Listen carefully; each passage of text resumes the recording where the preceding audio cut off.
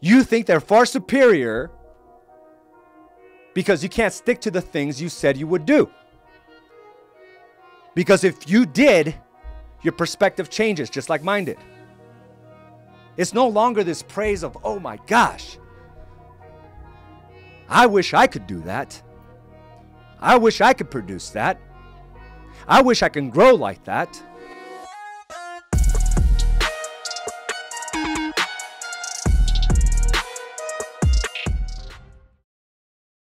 Welcome to another episode of Mindset Mastery. I'm your host, Araujo.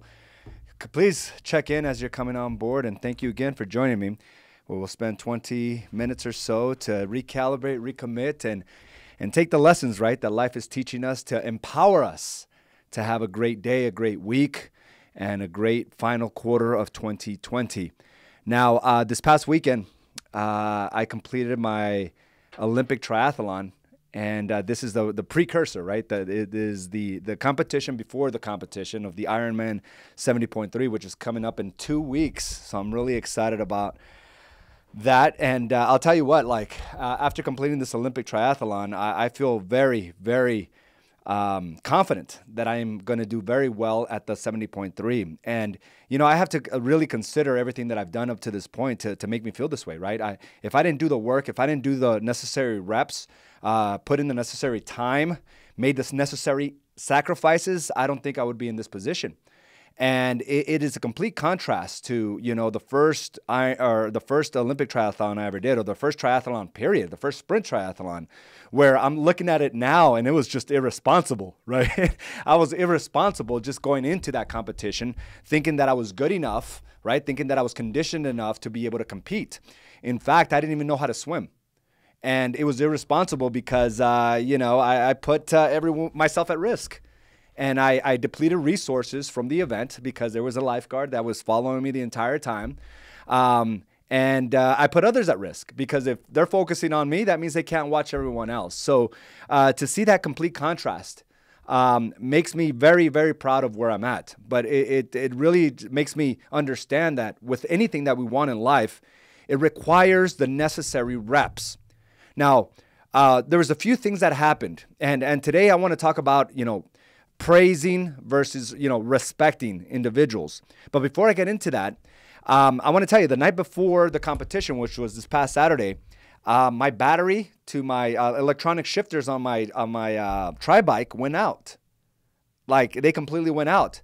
And I freaked out a little bit. I was like, oh, how does this happen the evening of, right? Now, it could have been worse. I could have found out that morning and I had no solution. So in a way, I was already being sucked in by the challenge as opposed to like taking a step back and realizing, hey, it's a good thing that you're at least able to figure this out the night before and not the morning of. If I would have tried to figure out the morning of, I don't think I would have felt the type of energy that I have right now, right? And that's the key to all things, is to be able to see that there is a, you know, silver lining somewhere. But we got to be able to look for it. So yes, it sucked that my battery went out. Right now, I have to try to find a solution or you know, change it altogether. But I did find that out, and my plan the night before was to go to sleep at 8:30 at night. I had to set all my things up, get a good night's rest, come in there energized, ready to go, well rested, and that got thrown out the window. When I found out my battery went out, I'm in panic mode for a little bit there, right? And the first thing I try to do was there's always three things we can do in any situation. And we talked a little bit about it last week. We could either try to fix it, we could either try to change it, or we could try to accept it, right? And in this case, I tried to fix it at first. So I called Cyclologic, and I want to give them a big thumbs up and a big, you know, a big thank you, because I text the owner. And he was able to get one of his mechanics to call me right away. So we went through this whole process of trying to diagnose what happened. And I'm not a big mechanical type of guy. Like, my tools are limited. And in fact, I'm embarrassed to say that part of my tools includes a spoon. I don't know why that is. I was never really one of those guys, right, that can fix things. And I'm okay with that. That's just not my forte. It's not my passion. I don't even like doing it. So I was trying to work through it, and I knew enough on how to use a screwdriver and how to use certain Allen wrenches. So I went through the process of unplugging, trying to reset the electronic shifter, diagnosing it in different areas, and nothing worked. Then he suggested I check the battery under the seat. So I'm using these tools, very, inexperienced, and I pull out the seat, and yes, there's this huge battery about 6 inches, and I unplug it and plug it back in, and it turns out that the battery just died. There's no fixing this whatsoever. So I'm like, okay. So I have one shifter that works, right? It's wherever it's frozen at, you can continue to use that. But if you're going up hills and down hills, it's not going to be the most effective training. In fact, I'm more likely to burn out. I'm more likely to lose my confidence. I'm more likely, right, to injure myself in a situation like that. Because the track that we were doing was full of hills, was full of downhills. So there's even a safety aspect to it. It's just not the right equipment. But I was prepared to do that. Right? I was prepared to that because one, I couldn't fix it. So the second option is to accept it. And I was like, okay, I can't accept it, but there's another option. There's another option. I have a beautiful road bike.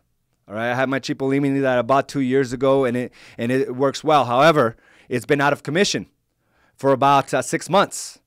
The tires, I'm not sure if I had, if they were going to hold up.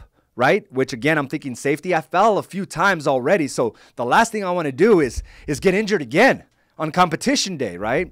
So I'm already losing some confidence there as well. I'm like looking at these tires and wheels, and I'm like, okay, I'm marrying them up. I see a little bit of the sealant coming out, but I'm thinking, okay, it's doing its work because they're tubeless, right? It's doing its work. It's going to plug up. It's going to be just fine. And so I'm going through that process, and at the same time, I'm like really disliking the fact that I'm even in this situation, right? 9 o'clock comes around, 9:30, and I'm like, geez, I should have been in bed by now because that was the original game plan. I haven't set up all my items. Like, how is this going to happen? So I end up calling my brother-in-law, Rio. He's also an agent here at AZ & Associates, and he is more, mechanically inclined than I am. So, and that doesn't take much. I mean, you name a few tools and you're way above my capacity when it comes to that. So he comes over, and he was able to change the pedals out for me, right? Because I have to change the pedals from my Trek bike to my Cipollini, so that I don't have the right tools. So he comes over and changes that. Then he suggests, which I think was a blessing, he suggests that I change out the rims from my Trek, which are some really nice wheels and tires. There is no problems with that because I just got it looked at a couple days before. And again, that would give me the confidence of not having to worry if the tires on my Cipollini, the ones that came with the Cipollini, were going to bust or create a problem for me. So we Googled, can we change from this to this? And sure enough, we can. We can change it from my Trek to my Cipollini because they have the same number of I don't even know. I can't even describe it, but the same number of something, right? And I go ahead, he goes ahead and makes the change, and things just start falling in line, right? There were still some reservations because I haven't trained on it in a while. But then as I learn that there's only 3 things that we can do, either fix it, accept it, or change it, that things will always turn out the way they should, right? It's this place of not accepting, not wanting to accept it, right? Not wanting to fix it, not wanting to change it, that keeps us frozen and not doing anything. Because I know that if a challenge like this would have come before, I would have probably said, you know what? It wasn't meant to be. It wasn't meant to be, right? And how many times have we said that to ourselves, right? It is what it is. It's a BS excuse. All right. It is what it is. Oftentimes is used as a way to get out of certain things. Now, I understand it if it's used to accept certain things. It is what it is. Okay, I got to move forward. But most people say it is what it is. Like they're giving up. I know that if I wasn't in this place of power, I know if I hadn't put the reps, I know if I didn't have the wisdom, something we talked about last week, and the respect for what I've done, right? If I didn't have those things, I don't think I would have moved on. But because I've stuck to the game plan, because I know that with every great level that we're entering to, there's going to be an almost immediate counteraction, which is the obstacle, right? The resistance. So I followed the process. I was willing to fix it, I was willing to accept it, or I was willing to change it. Fixing didn't work, right? Accepting it, yeah, that would have put me at a disadvantage in many ways, but then I could change it. I've invested in myself. I've invested in my equipment. It didn't happen by chance, right? And in fact, after I learned to change it, then I accepted what is. I accepted that now I'm going to ride on a road bike that I haven't ridden in 6 months. Not only did it help me, but I think it gave me an advantage. On these mountain climbs, on these downhills, the control that I had, it was the perfect equipment for that particular challenge, which is amazing, right? Which is absolutely amazing if you really think about it. It happened the way it should have. But again, we don't find these revelations. We don't find the silver linings, the blessings. Because once we face a challenge, once some of you face a challenge, or like me, I would sit there and loathe. I would sit there and just complain, being victimized by the situations as opposed to seeing why it happened. I'm not saying it was divine. All I'm saying is it was meant to happen this way. And it reinforced the fact that regardless whatever comes my way, I will continue to move forward and I will not stop. Now, is there thought processes? Is there some, slivers of like, why is this happening? Absolutely. But very minor. I will find a solution. And whatever I end up accepting or changing, I will own it. So if it would have been with that one gear, you bet your ass I would have owned that. I would have gave it my all like I did this past week. And I felt great. Competition day. Woke up at 3 o'clock in the morning. We ended up going to sleep at about 11:30. Woke up at 3. I refused to believe that I was going to be tired. Because I know my body will be able to take that on. So I didn't fall into that, I didn't have enough sleep, so I won't be able to compete as effectively. I've heard great champions. I listen to their interviews very carefully. And if you pay attention, you'll hear them saying, I couldn't sleep last night. I didn't sleep. And they come the next day and dominate the competition, dominate their opponent. I heard that a few times this Saturday. There were some UFC fights on. And some of them were like, I was nervous. I couldn't sleep. Right? I was excited. So I use that to my advantage. I don't need that sleep. Because my body will remember what I told it to do. My body will remember what I told it to do.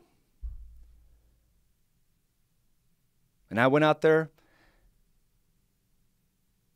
with so much appreciation. It was a beautiful day, beautiful morning. I took my time. I made sure I planned accordingly. I planned all my nutrition. I planned all my hydration. I envisioned myself. I sat there and I envisioned what it would look like when I came out of the water, taking off my wetsuit, putting on my cycling gear. I envisioned it all. What it would look like as I'm coming back from the bike, removing, right, my cycling gear and getting right into my running gear. I kept on reminding myself, I've done this. I've done it hundreds of hours, thousands of miles on the bike. And it was a constant reminder of the work. And when you're in integrity on what you're supposed to do, what you're responsible for, all you have to do is remind yourself.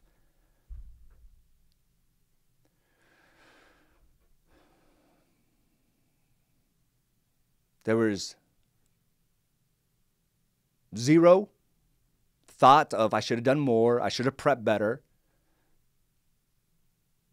There was zero thought of that.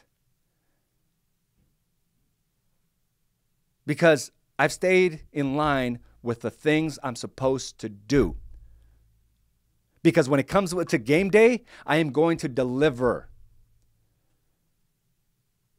You can try to avoid all the things you want to do for your business. You may allow it to be an option from time to time. I don't have to market today. I don't need a follow-up. I'll call them tomorrow. I'll reply to this email later. All that creeps up at the moment of truth on game day. You're either going to be more confident or less confident. And you know, your integrity knows.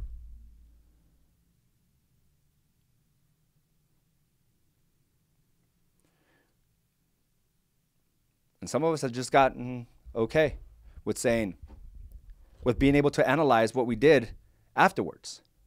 Oh, I should have did this. Dang it. Well, I'll tell you what, if you were on your game, you would have said that. And what you're disregarding is all the reps that you missed. Because if you were more aware, more prepared, you would have caught that. You would have shifted. You would have pivoted. That's what a lot of us don't get. Now, when it comes to game day, you could have been more confident. But instead, we're less confident because of all the things we missed. Oh, I should have said this. I should have prepared it this way. I should have never done this or that. I could have done this or that.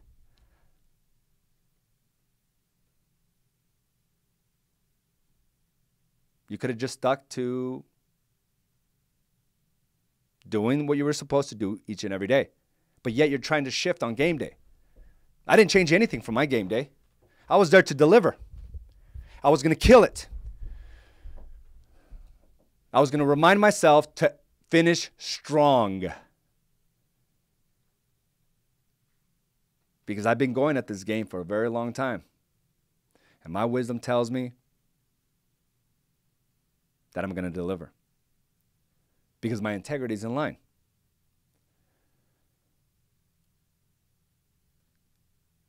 So we have to think about those things. Because game day shouldn't be the time you actually learn. It shouldn't. You could take lessons from it, but it's not really the time for you to make these big mistakes. You're supposed to make those mistakes during prep time. You're supposed to adjust as you're prepping.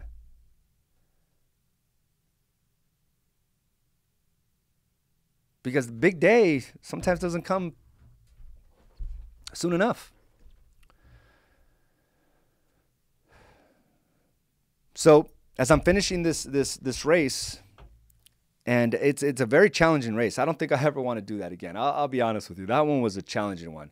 As soon as you leave the transition area, there's a big mountain. There's a hill, big hill, right? So you have to go up, and you're almost like not even moving at all. Although there were some people that were moving pretty fast through that. I just couldn't.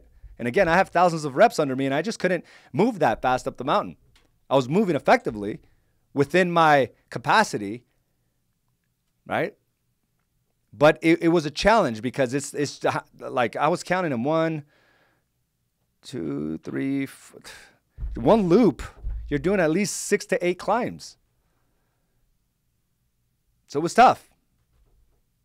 And then to come back around, and then the first thing you do out of the transition when you go to the run, you have to go up these hills again. So for me to be able to finish in the 9-minute mile mark, I think it was 9, maybe closer to 10, 9:30 something. I was really proud of that on the run, and 19.1 miles an hour on my bike. I thought that was pretty good. There's areas that I need to improve.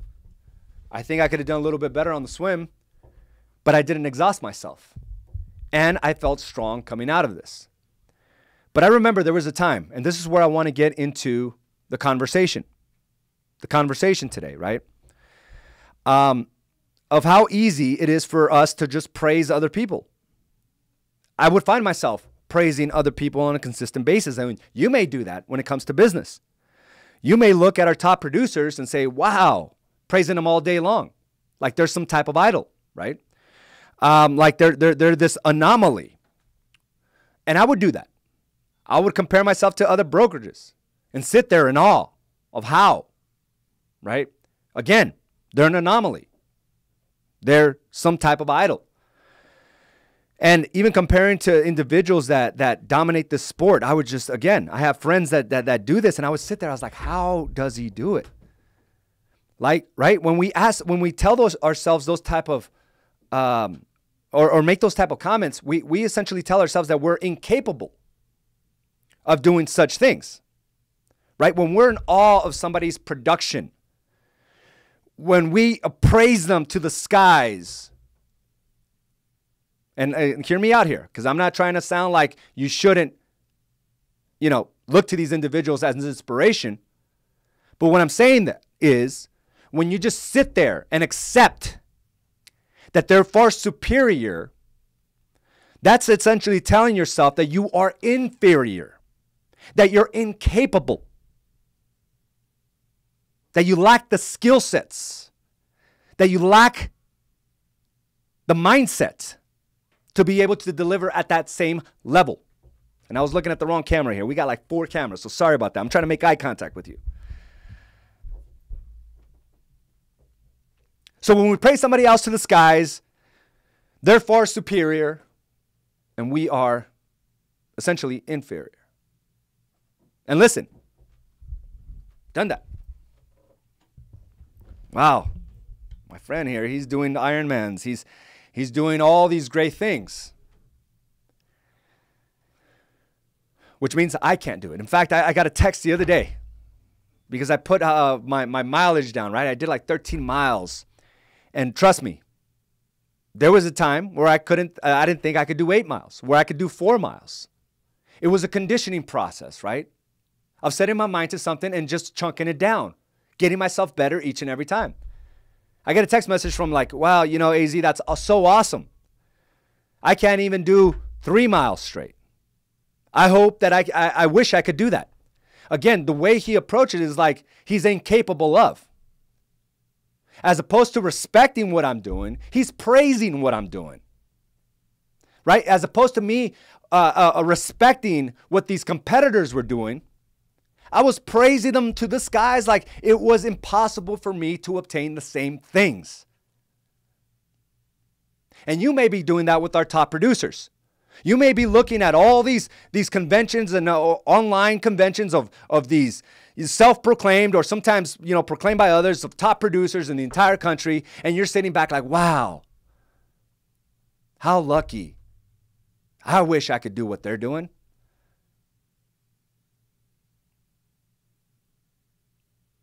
That's great. Like I said before, you're no hater, right? You're no hater. Hey, you're praising them to the skies. But you're doing the wrong things. You're praising them to the skies because you're lacking the consistency. You think they're far superior because you can't stick to the things you said you would do. Because if you did, your perspective changes just like mine did. It's no longer this praise of, oh my gosh, I wish I could do that. I wish I could produce that. I wish I can grow like that. Now it's a deep-rooted respect for them. Because I know what they sacrificed. I know the pains they overcame.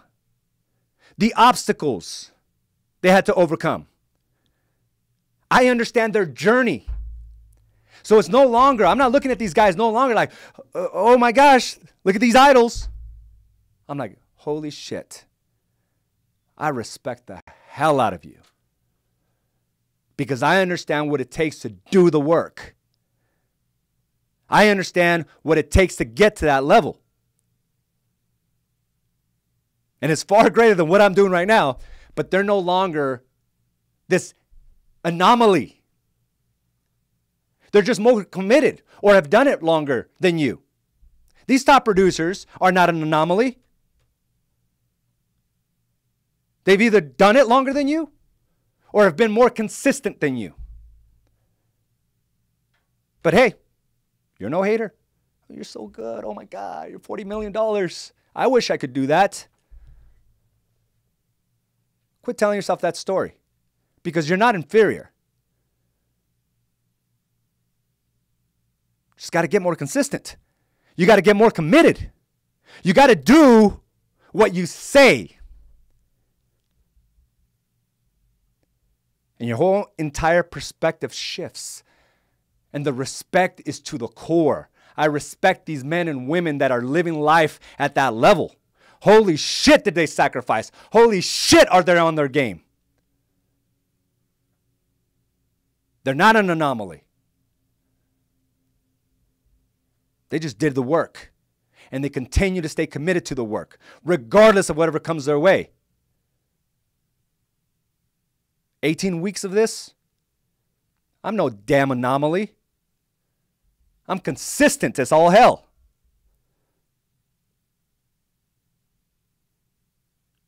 So whatever it is you're trying to achieve, listen, use those people as inspiration. But don't ever put yourself in an inferior situation. Start looking at your behaviors instead. Start looking at what they do versus what you're failing to do. Because then you'll just get stuck there, admiring others about how great of a life they're living. What about you? What about you? You know it's BS. But we get into these thought processes, right? When we fail to do the necessary work. So what is it that you want from your business? Get to work. What is it that you want from your body? Only one solution. Do the work. Quit looking at others' marriages in awe. Start looking at how you're failing to show up.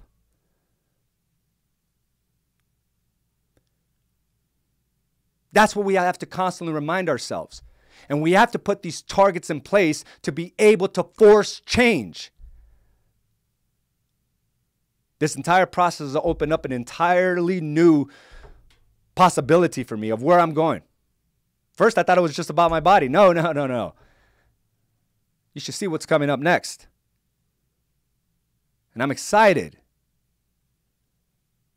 But it also reinforces how committed I am. And listen, this is a conditioning process. I'm no anomaly, just like the people I'm looking at, they're no anomaly. You're no anomaly. You top producers, you're no anomaly. But I respect your hard work. Hell yeah. You've done a lot. You've overcome a lot. But it's these moments of doubt that keeps us at the status quo. It's when you have those thoughts of doubt and you do nothing about it. As opposed to forcing and showing up. That growth that was supposed to come after that, well, all you did was delay it.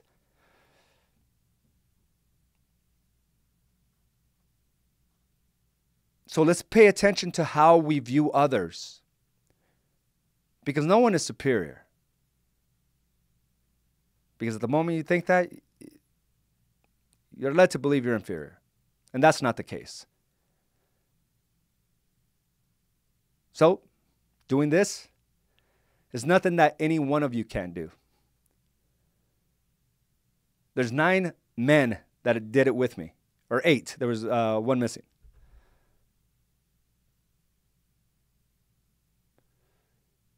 All of them had their own challenges.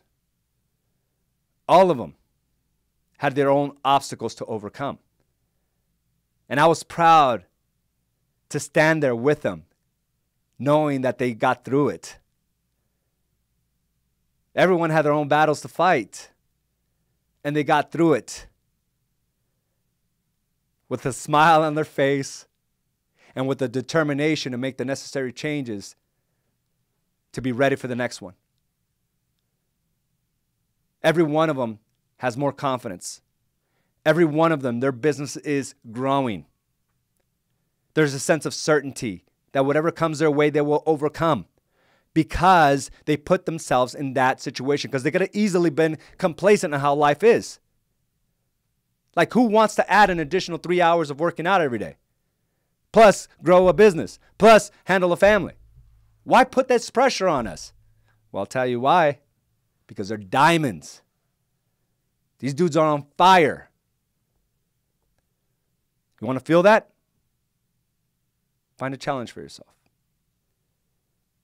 And don't just sit back there and say, wow, you're so cool, you're so awesome.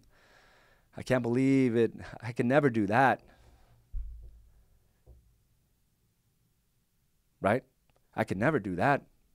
You're essentially saying, I'm too stupid. I'm too slow. I'm not committed. I'm inferior. That's BS. Own it. Do it. Let's get on our game. So I want to thank you for joining me in this episode of Mindset Mastery. Hopefully this information resonated with you. If you have something that made you think about your own personal journey, please share it with us. I'm going to read a few comments here. But what are you hearing in this conversation, right? How easy it is to just praise others in a way that we can't do it, when all we have to do is just learn to respect the work that they've done. Like, my whole viewpoint of the people that I used to be like, I couldn't do this. Now I'm like, it's a deep-rooted respect and appreciation. And if I want to get at that level, I better stay consistent as hell, right? On a daily basis. But you too can be a $20 million producer, $40 million producer if you want that. Don't think it's ever above you. But there's a certain pattern of things you have to do to get to that level. And right now, if you're not, if you're half that, if you're a quarter of that, an eighth of that, that means there's big holes and big gaps in your ability to stay consistent. Either that, or you just haven't allowed enough time to take its course. But if you're consistent and you allow time, it's only a matter of time before you get there. So what do we got here? Let me see. Sergio, I believe at this point in my life, we do not need to suffer to have respect for the wisdom working. However, if we do not suffer from time to time, we will never have respect for what we have already been through. Sometimes these obstacles arise to slow us down and respect how far we have actually come, in my opinion. The wisdom we have. Oh, okay, for the wisdom we have working. Okay, got it.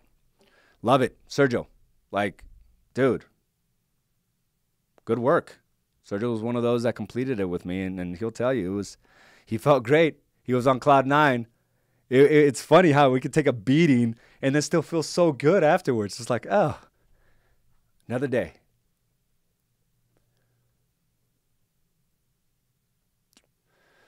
Vivian, good morning. I came across a post from Mel Robbins today, and it said, stop saying I wish, start saying I will. Perfect. Mel Robbins, the 5-second rule. Awesome book. Like, if you want a motivational book that'll get you fired up, listen to this, the 5-second rule on audiobook. It was well executed.